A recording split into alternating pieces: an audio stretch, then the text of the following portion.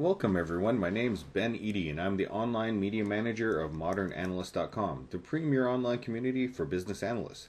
I'd like to welcome you to today's webinar titled 10 Key Business Analyst Trends for 2012. Today's featured speaker is Gren Brule of ESI International. The webinar will last approximately 60 minutes including the Q&A session, so make sure to submit your questions in advance using the questions feature on the webinar software. I'd also like to say thank you to ESI International for sponsoring this event, and at this time I'll turn it over to Glenn to get us started. Good afternoon, good morning, good evening, good welcome, good day to all of you who have joined us today. It looks like we've got about 298, 99 folks here, Ben, today, Yep. which is absolutely wonderful.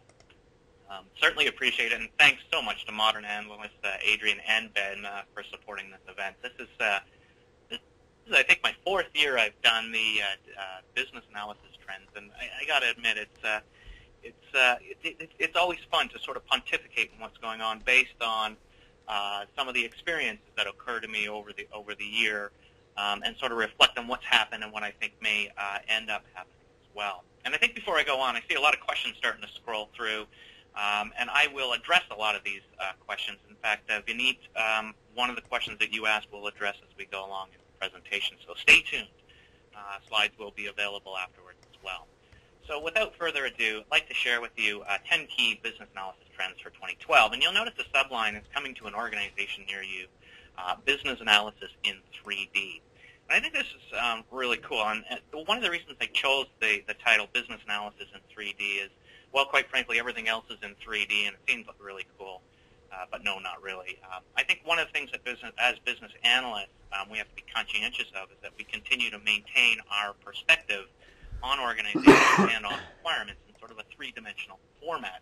And this actually bleeds over into one of the trends that I'm going to talk about a little bit later on. So I'll bring up the notion of 3D requirements a little bit down the road. So without further ado, before we go on, I'll also share with you that as we go on, we're going to be trolling for answers. So there'll be plenty of opportunity for you to voice your opinion and have a say in the webinar. So I'm looking forward to hearing some of your responses to some of the questions we've loaded in the form of polls. Also, I will do my best to answer questions as they go on the fly. There are an awful lot of you and one of me, so if your answer scrolls through and I miss it inadvertently, I do apologize in advance. I promise I will do my best to try and get to everybody's questions. So here we go.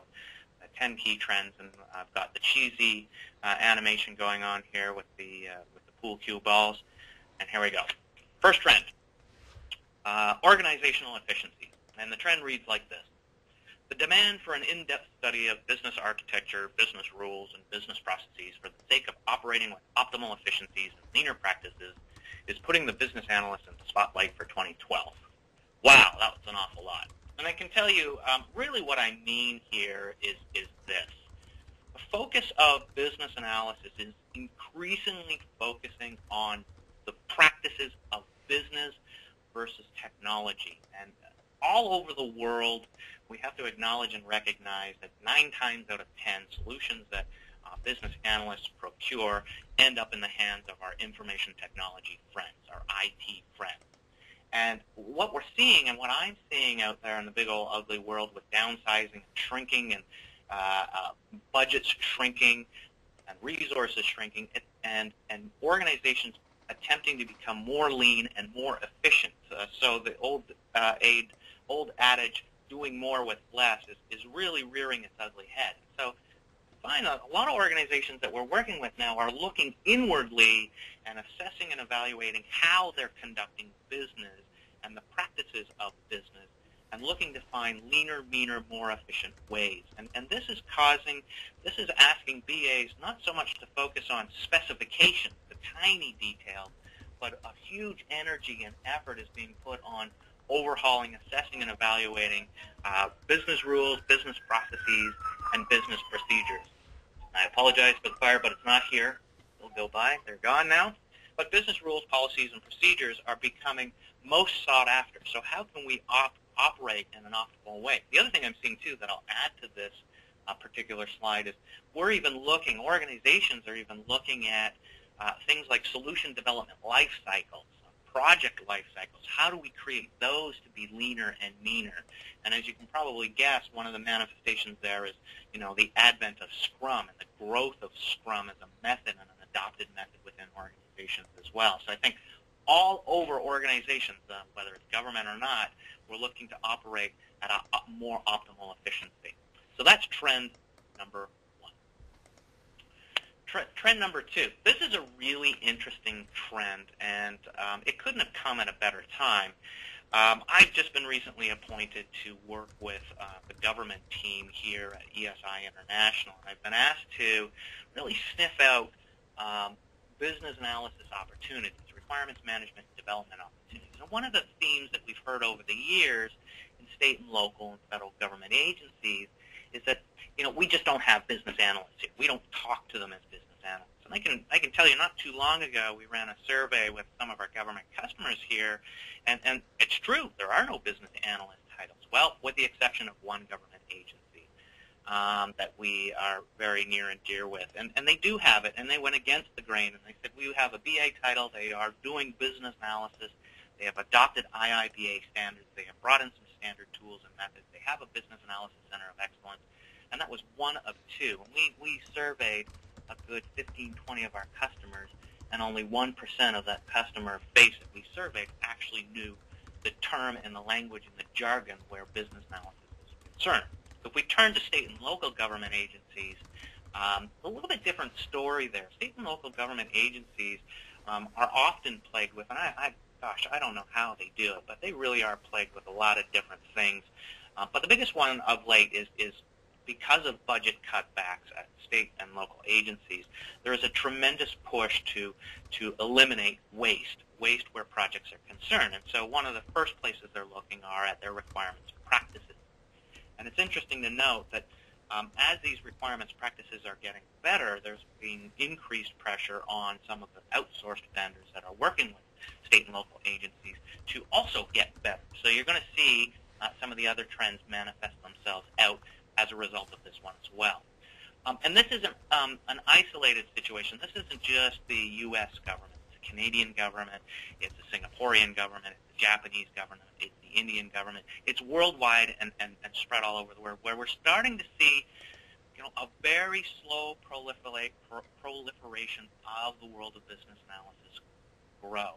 In the federal government, I'll add this too. One of the things that we're seeing, one of the areas that we're seeing requirements management practices really starting to show signs of life is in contract management or acquisition, where we have these contracting officers who are responsible for preparing requests for proposals or requests for information, and doing so based on the merits of requirements that they are receiving from maybe subject matter experts or business unit owners.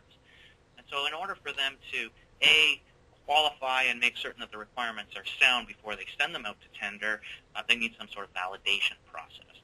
Then once there is an award, or even through evaluation of said proposed vendors, some of the contracting officers we talk to are saying we have criteria, and it's largely based on a dollar value, but there's huge initiatives within the federal government that say we're trying to evaluate this not only based on value, but quality of services and quality of requirements and quality of goods procured. And so we're starting to see requirements manifest themselves hugely throughout that acquisition process as well. So I think it's going to be a slow trend. I think we could probably safely say that next year this slide will probably be back, and we can hopefully pontificate that today that this will continue to grow through government agencies around the world.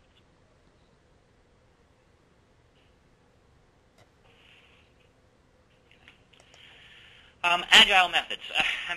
I had to throw this in. If I didn't throw this in, I'd probably be scoffed and scorned at.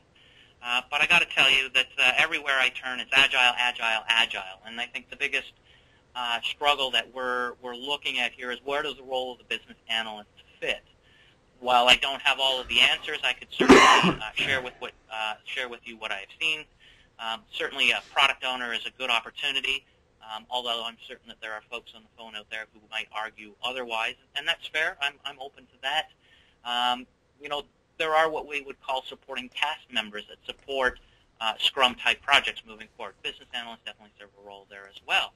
I also see an opportunity for business analysts to serve in sort of an agile world as maybe the individual or group of individuals who initiate projects for evaluation through an agile life cycle. So while we're creating epics or developing architectural runways, I think the business analyst could facilitate conversations and discussions and look at high-level requirements and begin to develop those high-level user stories with audiences that are, involved in said procurement of goods and services. So I think that is a wonderful opportunity for BAs to look at it. The one thing that I would advise and caution on, and I think it's a big struggle and it's a great room for debate, is let's not be so stringent and structured about our title so much as we are stringent and structured about the discipline of capturing requirements, so the function of our role more so than our titles. I think we debate far too much on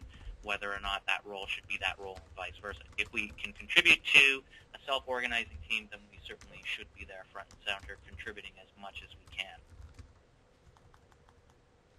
I see somebody saying I'm a CSM and a CSPO. Be cautious. I agree, and again, there's still lots of room for debate over there. It's just these are some of the things that I see going on out there in the world. Again, points for pontification and conversation. All right. We got a poll here. Adrian, we poll for some answers. Here's the question. Is your organization currently practicing or thinking about putting into place agile practices and or Scrum, Kanban, or XP methods? Let's hear what the audience has to say. What do you think, Ben? What do you think the group is going to come out flying with? Agnes is going to. Well, you used a big word like Kanban, so let's go with yes. All right. Let's see. Everybody's coming in here, so I've got a really interesting question, Ben, as we go through here. Satish has asked a question. He said, nowadays, most of the times, employers are expecting BAs to have experience in programming and development, expecting them to share the developer's load if required. Now, to what extent is that correct, and what is your opinion of this? Well, Satish, I think if you ask some North American business analyst colleagues, you might find them in violent disagreement that programming may not be a requirement. I say the more knowledge and the more experience you have, the better to help propel you forward. I would say the caution, however, is that business analysts with a rich programming background are likely to not be as objective potentially. So there are pros and cons. I think if you got it, great. If you don't, then you probably are a little bit more objective than, say, somebody who's armed to the teeth with program stuff. So how are we doing with the poll, Ben? The poll came in. We got 41% say yes. A second place is 25% that we're using a hybrid and waterfall iterative. After that, we have no, and last we have we're thinking about it. So, but we're thinking about it is 14%. So it's a little more than I would have thought for just thinking about it, at least. So.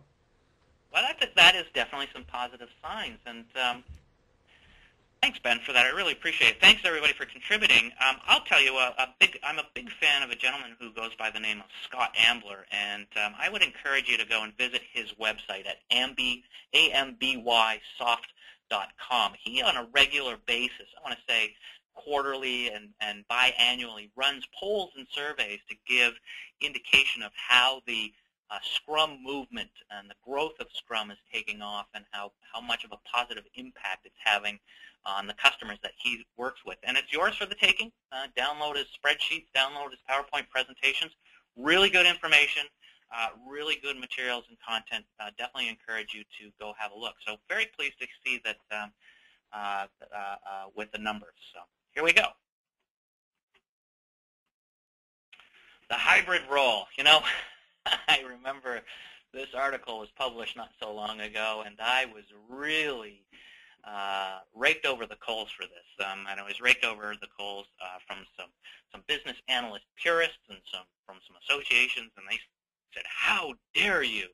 And I said, well, I don't think it's a matter of how dare me, but I think it's a matter of reality. And I think everywhere we turn, somewhere inevitably there's what I call the Pumbaa. And if you're familiar with the Lion King, Pumbaa is that crazy-looking warthog guy, and this is This is my definition of a PM and a BA working in a dual role, a Pumbaa. Hey Glenn, I got one quick question for you. We're getting hammered by a bunch of people asking what the URL is that you just had mentioned for. Just give me a second here. Can I pound it out here, Ben? AMBYSOFT, ambisoft.com. It's either .com or .ca. Okay. I just punched it out there. I'll send to all. Awesome. Thank you so much. And yeah. So back to the hybrid role of the PM and the BA. I think the reality of it is that we're starting to see resources shrink. And again, I go back to the doing more with less. And the more and more, I travel the world and work with customers, I'm starting to see, and it may not necessarily just be exclusively PM and BA. We saw Satish talking about software development there, but prevalently there's the project manager, the business analyst. And I'm actually okay with it for the sake of efficiencies and cost and increased profitability. But here's the caveat before everybody gets their hackles up. The caveat is the smaller the project, the better. Obviously, the larger the project, the more complex the project, the greater the risk. There's more likelihood that there's going to be more budget, more dollars that are going to be allocated to afford resources. But if it's the case where we're working on a very large project, very complex, high level of risk, then having a single person playing both roles is a very dangerous thing to do. Small to medium-sized projects are probably a safe bet.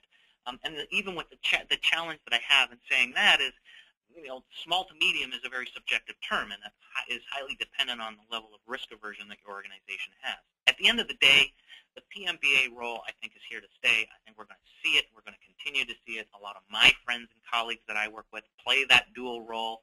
I think it's okay so long as we have a great deal of support from our cast members. We have the work-life balance thing, and we're confident in how we can execute to these very sticky situations. So be aware. It is here. I think it's here to stay. So next polling question, Adrian. Let's throw this one. Does your organization support dual roles of project managers and business analysts? What do you think, Ben? This one I would almost say it would be a 50-50 because I've worked in a few organizations where, the analysts are kind of put in a little cubby hole in the back and ignored, and other ones where they're like, right at the top with the president. So, I honestly think it would be a 50-50 split. My gut says 50-50, but I'm going to guess that it's going to be a 60-40 split. I think it's going to surprise us. And when the poll came in here, you nailed it, 59 to 41%. So 59 for yes. 59% for yes. You've been doing this more than once. and I think it's okay. And I would caution those folks that are out there who what did you say, 59% or whatever the percentage was, yes, that are that dual role. Take plenty of vacations. You deserve it. It's a tough role. And you can tell your boss I said that. Just don't tell him where I live. So here we go, ladies and gentlemen. The business behind business analysis. Looks like we had a little font thing going on here. I'll tell you what those squares are. Despite increasing functional competencies within the BA community, I think 2012, that's what those funny-looking characters are supposed to be. So if you're taking notes, 2012 will mark a year where business analysts will have to add to their competency toolkit their ability to demonstrate business leadership by articulating business value and impact to the organization as a whole. And the truth is there's a couple of things that are sewn into the thought behind this slide. First and foremost, metrics, metrics, metrics, and measurements. And I've been a big preacher of this over the years, and I think it's becoming an increasingly more critical that business analysts demonstrate quantitatively the value of that which we are producing in the context of business analysis practices. So where are we, through our activities, increasing our return on investment? Where are we increasing efficiencies? Where are we improving the means by which we're procuring goods and services? And is that quality through requirements management practices, in fact, increasing as we're doing what we're doing? So that's the first thing. The second thing is the business skills part of it. One of the things I hear an awful lot from the business analyst community out there is the challenge that they have to sit at the conference table with senior executive leaders and pontificate strategies about the next fiscal year. Where are we going? What are we doing? What sort of insights do the senior BAs have, and how can we guide the future? And I think, the profession still needs to grow. I think the acknowledgement still needs to be there. But I also think one of the missing pieces is what I would, sort of largely brand as ownership and accountability. We need to get in the faces of our executive management team using a variety of business skills. Which ones do I mean? It could be anything from talking, return on investment, talking the creation of efficiencies, talking about strategic plans, and being able to articulate it, being able to present that information which is relevant and important to a senior executive audience. I'm not suggesting that we don't, but I'm suggesting that we need to really fine-tune this. I just finished this week reading a book called The 4 Essentials of Entrepreneurial Thinking. And I strongly recommend that brand new business analysts or semi-seasoned business analysts pick this book up.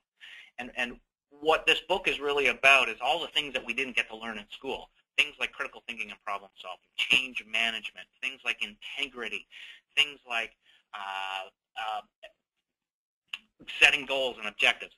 Really great read that talks about the soft skills, the business skills that will help propel us forward and be able to bark with the big dogs and be able to sit at the table and strategize as business analysts and look at current state and help sort of provide insight into the desired future state. And I think some of this polish is some of the things that we should be seeking as sort of the holy grail. We're technically sound now, and now we just put the finishing touches on the polish, and we should be doing very well at the executive level. And what was that book called again? It's called The 4 Essentials of Entrepreneurial Thinking, the things that we didn't learn in school. Cliff Michaels, that's the author, CLIFF Michaels, Cliff Michaels. So I talked about this trend number 6 a little bit on the previous slide, and that is quantification of the value of business analysis. And I really mean this. We've got to put our money where our model is, not just our mouth, but our model. And this goes back to the 3D thing again. And I'll put it out there. What would life be like if we could seek out our requirements in a 3-dimensional format and actually see and visualize with our stakeholders 3D bottlenecks in processes and how business rules demonstrate traceability with other business rules? What would that look like? And would we be able to see the value of modeling instead of text-based, instead of writing things down? So I think one of the things we have to really focus on in 2012 is the practice of modeling. And I'm going to guess when we crack open the next polling question, I'm going to guess that it's a lot. People say they're doing modeling, and we're creating these little Visio diagrams, but to what extent? I would be really curious to do. So Adrian, let's open up the next polling question and ask. Let's just get this out there. Is modeling, and listen carefully to the question, is modeling a mandatory practice for your requirements management and development activities? So is it required for you to procure models as part of your requirements or business analysis practices? Let's see what the audience says. The key word is mandatory. What do you think, Ben? Nope. I think that they should, but I think the reality is that they don't. I would agree with you. I'm going to go, this is a tough one. I'm going to say 60-40 again. Actually, you know what? Yes is 24% and no is 76%. So I win this time. Yes. Win. But I'm sad that you win. I'm very sad that the numbers are as they are. And some people perhaps might argue that modeling is very much time-consuming. I would argue the other way. I would say modeling is actually much, much faster. It's a lot easier for me as a business analyst to sketch out things on a whiteboard or to sketch out things on a ThinkPad or not a ThinkPad, an iPad, and share them with our customers. A picture is worth a 1,000 written words, and so it really strikes me as odd that these practices are not mandatory, even if it's a hybrid of practices. I mean, gosh, we got to be modeling. I mean, I look at things, in the UML language, and I look at an activity diagram, or rather a state machine diagram, where we can quickly and easily identify where bottlenecks are occurring or how we can increase efficiencies by moving data and processes through a system faster. So I'm really surprised. I'm almost a little bit sad now. So now that I'm sad, let's jump to the next slide. Trend number 7, ladies and gentlemen, and this is COE's, Business Analysis Centers of Excellence, provide a framework for discipline. And, increasingly, we're starting to see centers of excellence pop up. And this is a really funny trend in that I've been writing about it for years. I remember the first 4 years ago, I wrote about COEs. I said, COEs are on the rise. And then we got into economic crisis, and COEs were on the downturn, and we saw community of practices. And that hung on for a year and a half, and now we're back to COEs again. And it's interesting.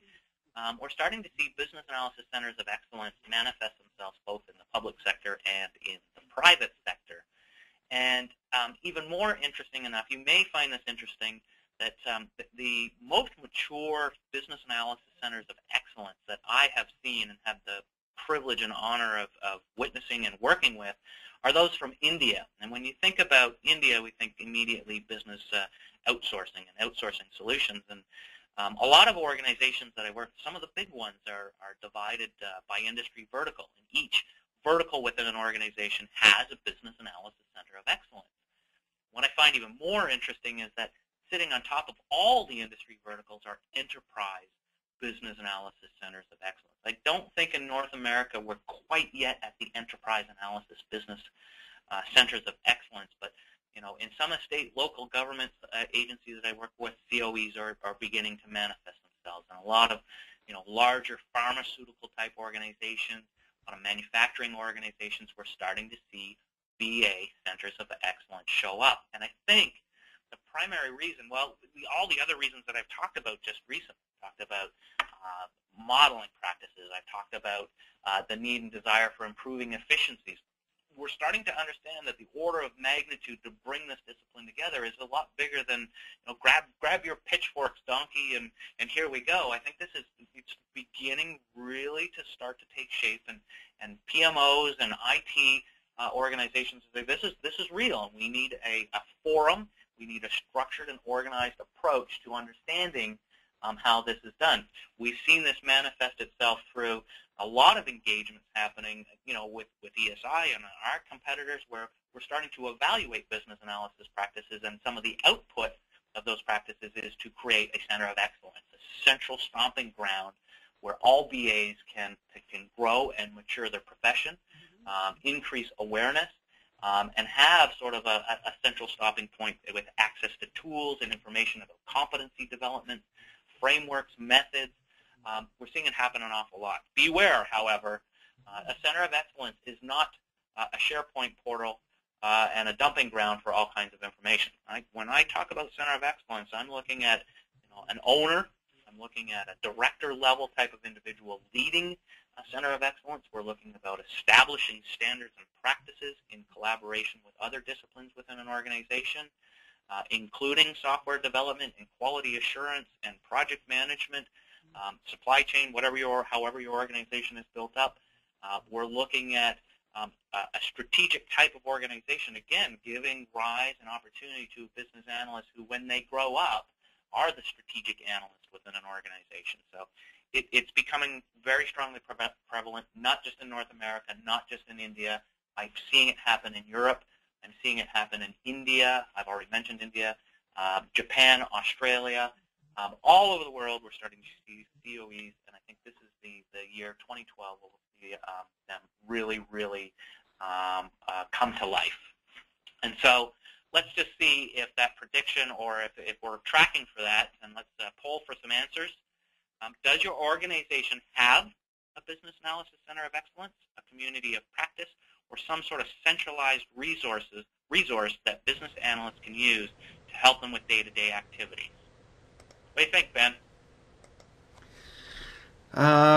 Geez, I don't know. Most people are probably currently working on developing it. I'm thinking that it's new enough that people, well, not necessarily new enough, but new enough in North America that people are still trying to, feel it out and figure out if it would fit with their organization. Right. I'm going to say we're going to see a high majority. I say 70-30. That's my guess. Well, I'm flying blind here. well, we got yes at 25%, no at 58, and currently working is 17%. This is going to be good.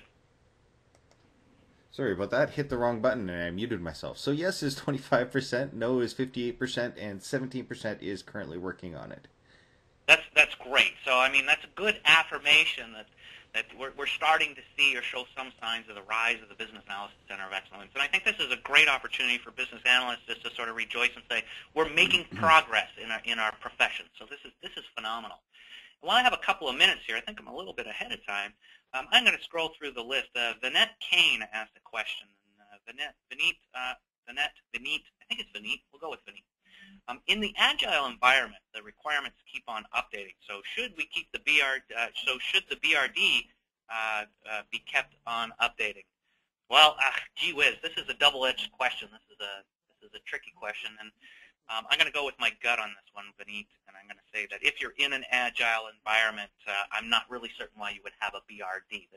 There are no BRD practices that I know of that are practiced in the context of Scrum or Kanban. The idea is to reduce the amount of documentation through the use of user stories and evaluate them in a product backlog. So that's where I'm going with that. If anybody else wants to toss their hat into that ring, certainly welcome to throw an answer out at Vinette and share some of your own personal experiences. Allison asks, do you find that Agile and other practices will eventually make the waterfall method obsolete? Gosh, I hope so, Allison. I think we're trending towards that. I think some of the larger government-type entities will hang on to the waterfall practices for some time. Geez, if I had to make a guess, and this is really just a hypothesis, I would say 5 years at a minimum before we start to see signs of the waterfall environment in government agencies start to peter out. In the corporate world and in the private world, I think it's going to come faster than we know, right? We got the BA with programming background get absorbed in development, in my experience. Okay, can you post the link on Ambisoft? Robert, I think we got to that. Ambisoft stuff. Look at all that. Look at you guys hungry for resources. Okay. Number of companies represented in the poll, roughly. Laurel, unfortunately, I don't remember which question are you. I think you might be referring to the government agency poll that we talked about. I think that was, oh, goodness gracious, that was 12 to 15 or so agencies that we worked with. If that's not the case, I apologize. There's a PMBA book, somebody advertising the book. Thanks, Rob. He was putting the link to the book, The Four Essentials. Rob, perfect. Thank you. Got through all of that, and I think we're good to go here. So we're going to jump on to the next slide. Thanks, everybody. Keep the great questions coming. Oh, as a trend, is the PM or the BA at the same hierarchy level? Oh, Vinette, great question. The way Agile and Scrum is going these days, I think one of their biggest hurdles is going to be hierarchy. And so, I'll be honest, I don't like this question, then, because there is a lot of hierarchy that goes on in organizations. And I think in order for us to fully implement and adopt the Agile framework and Scrum methods or some other type of methods, we have to get rid of this hierarchy. I'm okay with titles. Hierarchy, however, gets us into a little bit of trouble, I think. So PM and BAs, I would say project managers and business analysts are peers and must be peers within an organization, no different than software developers and quality assurance folks. So there you go. All right, I'm going to jump to the next slide. I promise I'm going to do my best. So Dennis, Vinette, ECG Studio, I'm going to get to your questions as soon as I can. I just want to get to some of the other slides here. BPOs, business outsourcing folks, invest in the development of their business analyst practices.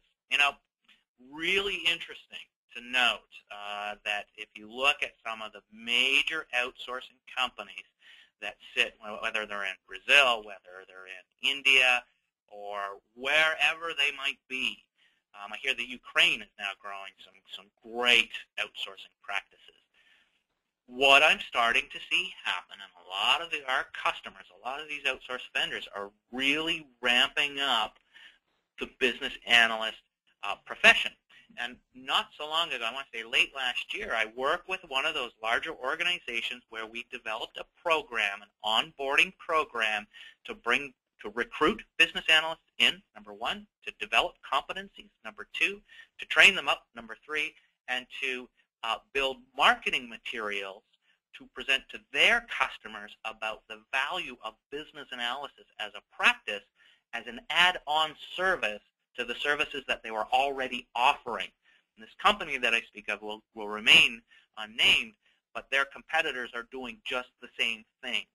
And so the reason it's happening, sadly, the reason that it's happening is that these outsourced vendors are seeing some of the turmoil that's going on inside of organizations where requirements and project management and quality assurance are sort of this big mixing bowl of activity and stuff coming out, but we're never really certain what the quality of that stuff is coming out. And so inevitably what happens is we're turning to our vendors and asking them to develop software for us when we are challenged with identifying the requirements to help them develop software. And so what's happening is service level agreements that are put into place with these outsourced vendors are being blown out of the budgetary waters, so to speak. So an outsourced vendor might come in, and I'm using rough order of magnitude here. Outsourced vendor would come in and say, okay, it's $1 million a year for us to do all your software development, support all of your systems. And over the course of that year, extra workload and extra documentation and extra help desk, escalation, change requests all come in, add to the overall cost. And so in order to reduce them, so to speak, we are offering, or outsourced vendors are offering this opportunity to say, hey, listen, we recognize that your business analysis practices aren't quite up to speed and you're struggling with them, so we'll provide that as a service for you so that we can help the requirements management process and the delivery of goods and services move along a little bit faster. So we're starting to see this happen an awful lot. I'm starting to see it. If you just sniff around some of the LinkedIn groups that are out there and you sniff around at what's happening, you look at certification of the IIBA, the CCBA certification is on the rise, CBAP certification is on the rise, particularly in India. The number of training companies in India are on the rise. The number of software solutions for requirements coming out of India and in India are also on the rise. So there's a huge trend, I think, to watch for, where we're going to see a large influx of onshoring of business analysis resources. Here's a good question that just came in. Vicky asked a question. Vicky says, do you see a risk in development providers providing BA services with the interest of the vendor, not the client, being served by results? Vicky, I mean, this is the $64 million question that I really think has 64 million answers to it. But if I had to give you my own thoughts and opinions on it, is there risk? Sure, there's risk. And the most arguable risk is they don't know our business. That's the first one. But that would be a con. The pro might be we can float in somebody who knows the industry, and this is how the outsourced vendors are going to pitch it. We know the industry. We've been in the industry long enough. We're going to fly them in, float them into your organization. We're going to have them facilitate requirements management workshops. You're going to provide the requirements. We'll put them in a structured format and approach so that when our development team receives them, we're moving a little bit more faster and a little bit more efficiently. So that's the way I see things trending. Okay, look at the questions coming through. I'm going to stop for a second and see if I can ding off a couple of questions because they are phenomenal. I can tell by the size of them. There's a comment by Cheryl, and I appreciate it. Cheryl, thank you so much. It's just a comment. I disagree with the BAs having to have software development experience. I do believe that a BA should have excellent facilitation, presentation, and analysis skills. I've experienced that developers moving into a BA role tend to solutionize rather than determine the actual requirements. I don't think anybody's disagreeing with you, Cheryl. I said earlier that the more knowledge, the more experience, the better. I did say in my comment that there are some risks and pros and cons, and one of those risks, just as you said, is that a solution or software developer will have a tendency to solutionize before anything else. Couldn't agree with you more on your statement, so thank you for your contribution. Really appreciate it. And Agnes agrees with us in your statement as well.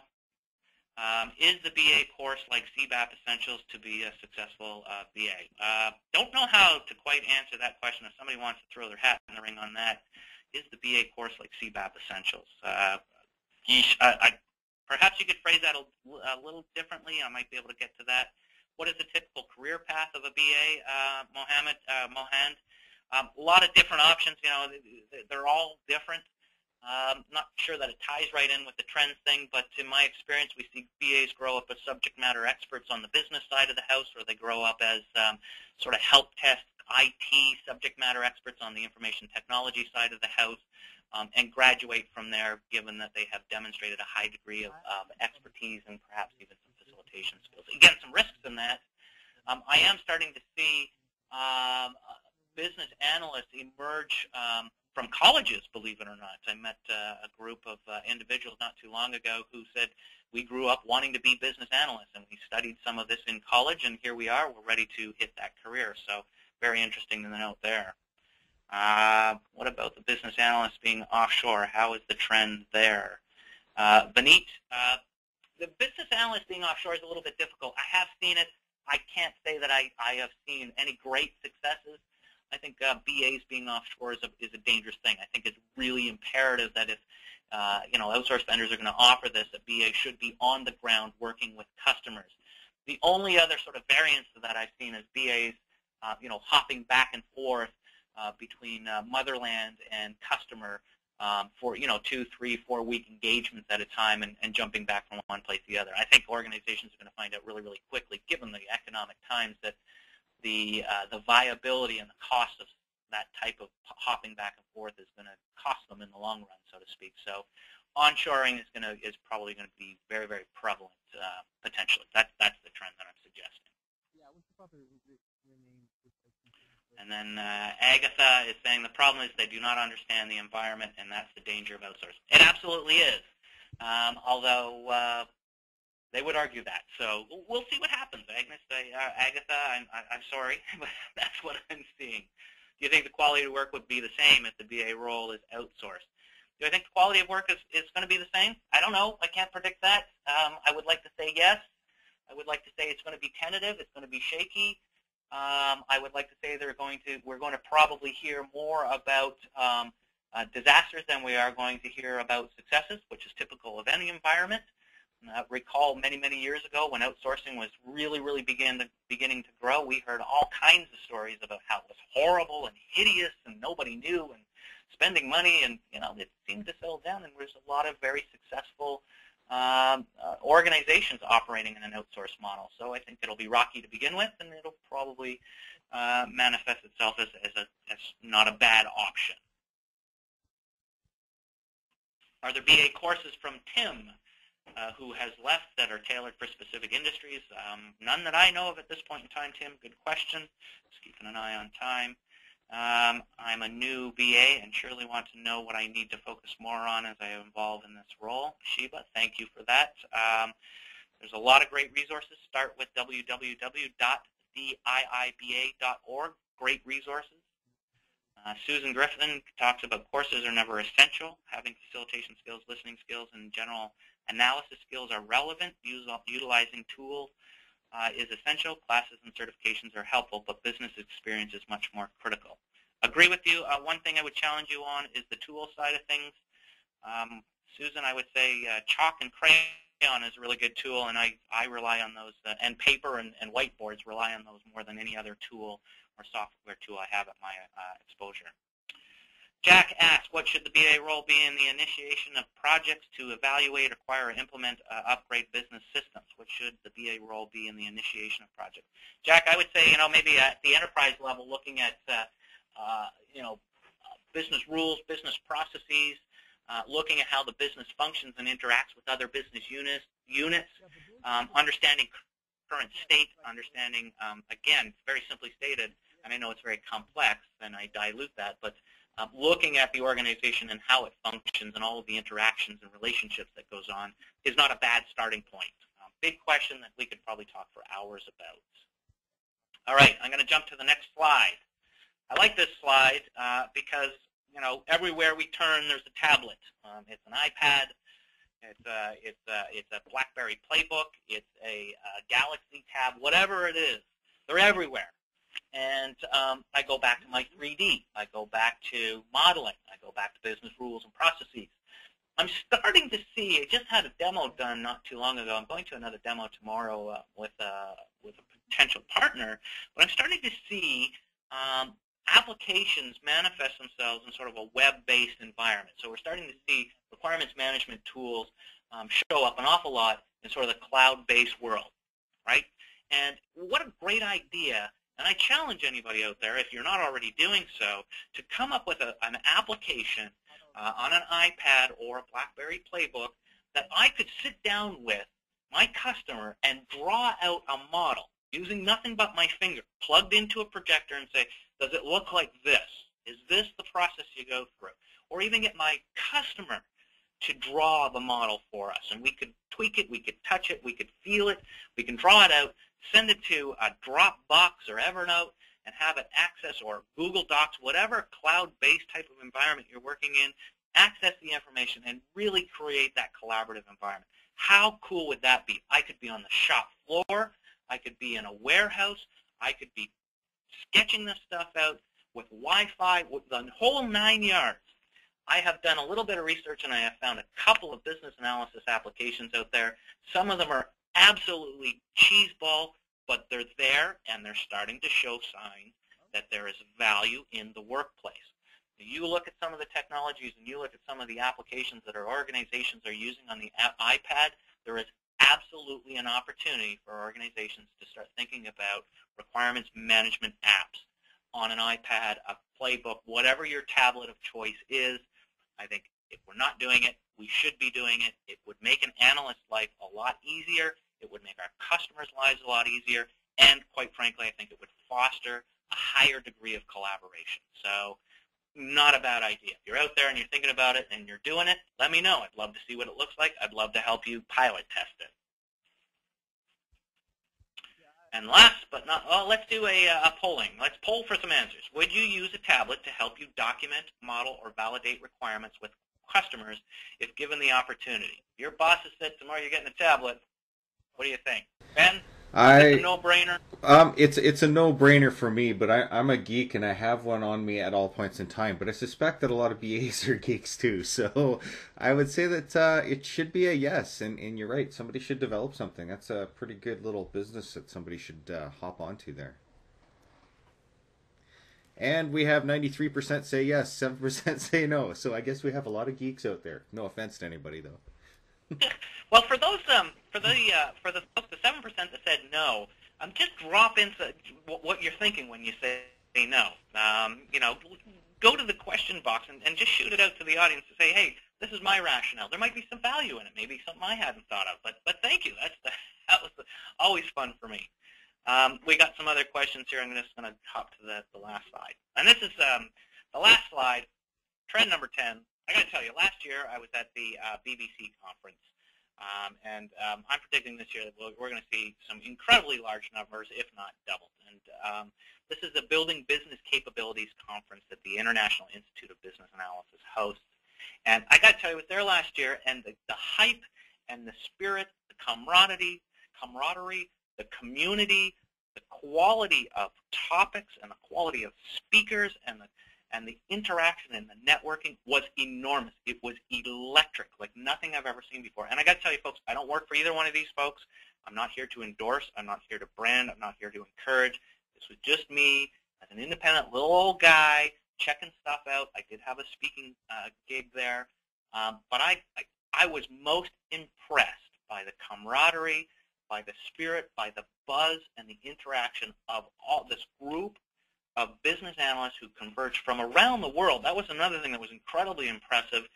We had people from Johannesburg, Africa, Brazil, all over Europe, Japan. I know I had some longtime customers and friends of mine come in from Tokyo.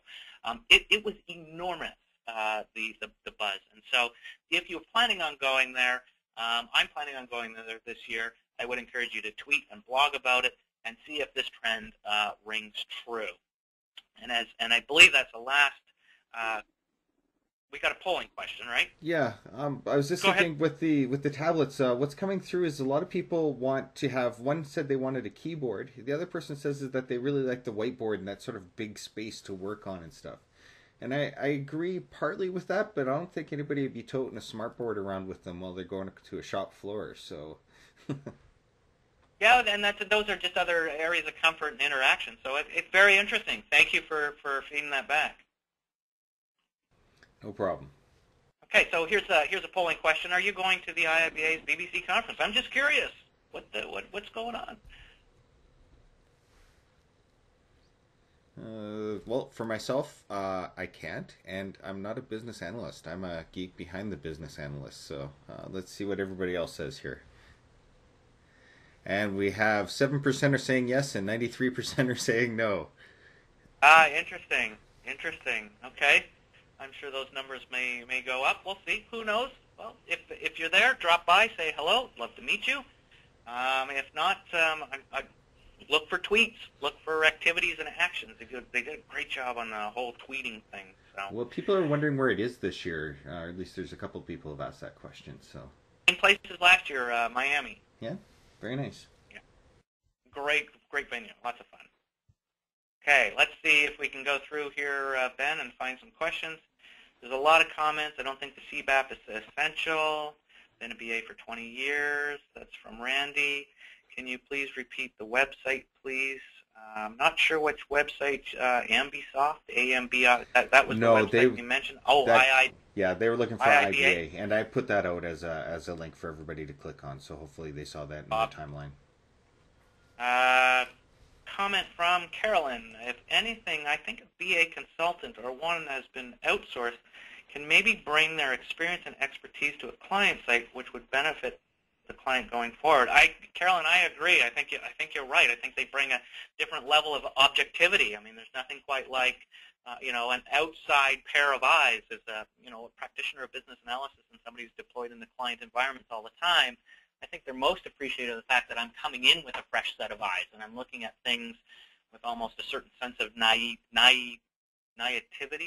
You know what I mean? Naivety, whatever. But I'm looking at it with a fresh set of eyes. So to some extent, there's a ton of value. Carolyn, I agree with you. Is solution development lifecycle a new standard in the BA world? I don't think so. This has been a terminology, Vanessa, that's been around for 100+ years. Gosh, I've been in the business for 22 years. I know people have been in it longer. Solution development lifecycle has been around for a long, long, long time. In fact, I'm writing an article today that's going to challenge a solution development lifecycle. Can it be better? Can we make it better? Is there something more efficient? And some of you out there might toss your hat in the ring and immediately say Scrum. There's our solution development lifecycle, the new modern-day version of it. So, trend, BPMN or UML from Rob Harrington. Rob, great question. My answer to that trend is both. But here's the thing. Maybe I should just retract that lightly. Nobody's doing modeling. We saw that from the poll.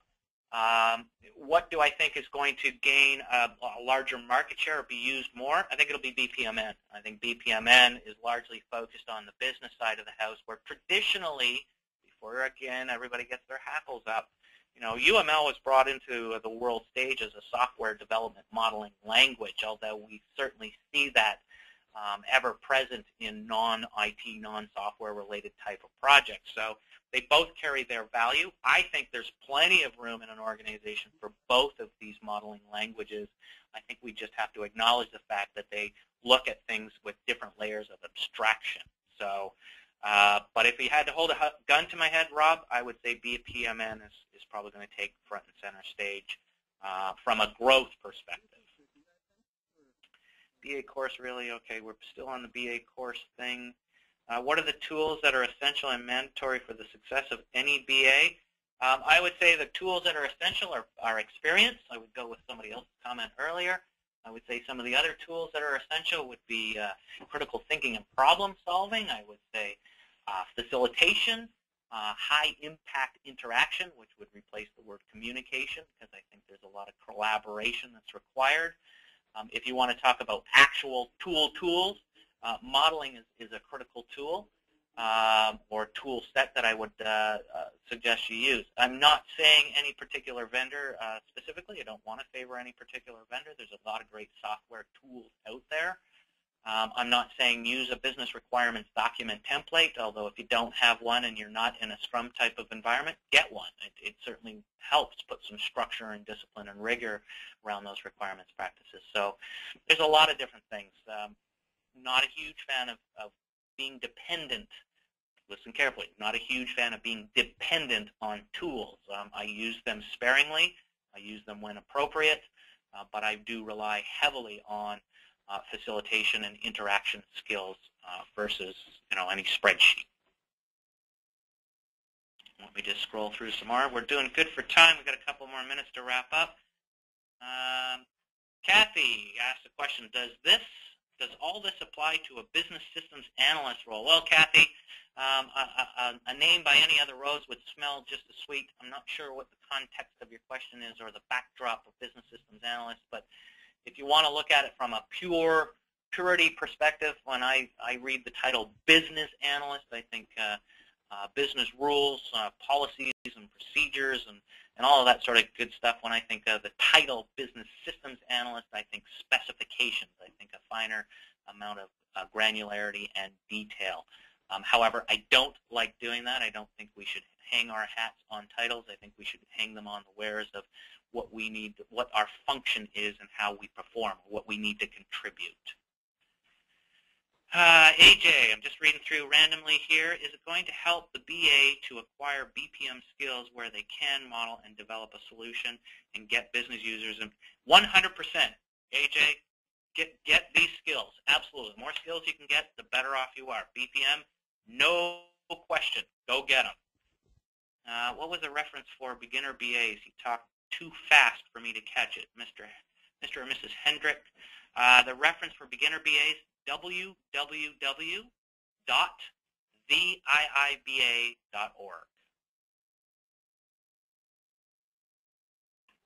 Angelique offers up ThinkSpace as another tool. There's all kinds of people offering. This is great networking, great community. Look at all the different tools that are coming through. Okay, just ripping through here.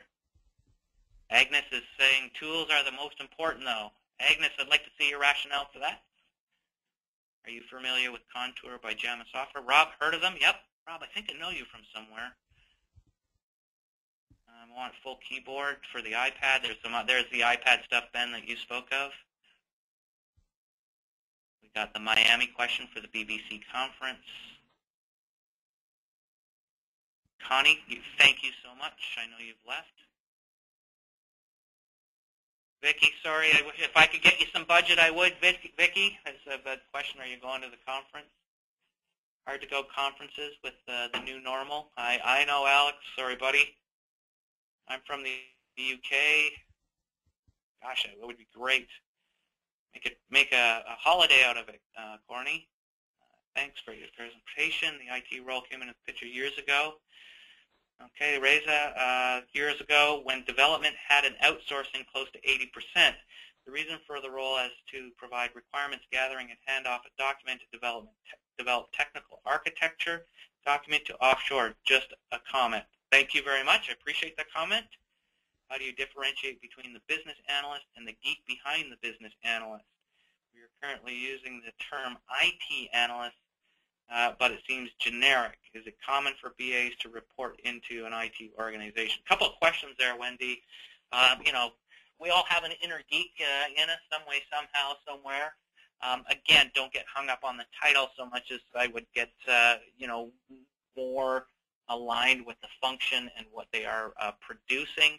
As for should they report into the IT organization, I can tell you 50-50 split no matter where you go in the world on how BAs are distributed throughout companies and organizations. 50% are in IT, 50% are in business, and so on and so forth. There's also, the PMO where they sit as well, sprinkled and spattered throughout. So it's a tough question. I don't think that's ever going to change.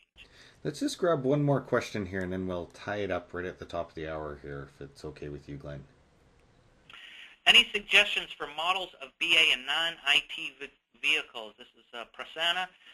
Go do a little bit of research, present a quick Google context diagram, a great diagram. You can also, use case models or use case diagrams are not necessarily primarily focused on IT. Swim lane diagrams, flow charts, data flow diagrams, they don't all necessarily have to point their fingers at IT. Cool. Well, thank you, Glenn, for a very informative presentation. Thank you, everyone, for attending today's Modern Analyst webinar. Wanted to point out the webinar, along with the slides, will be archived at the ModernAnalyst.com within a few days. And this concludes today's event.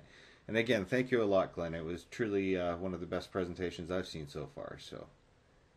Oh, thanks, Ben. No problem. Hope you all have a great day. Thanks, everybody. Bye for now.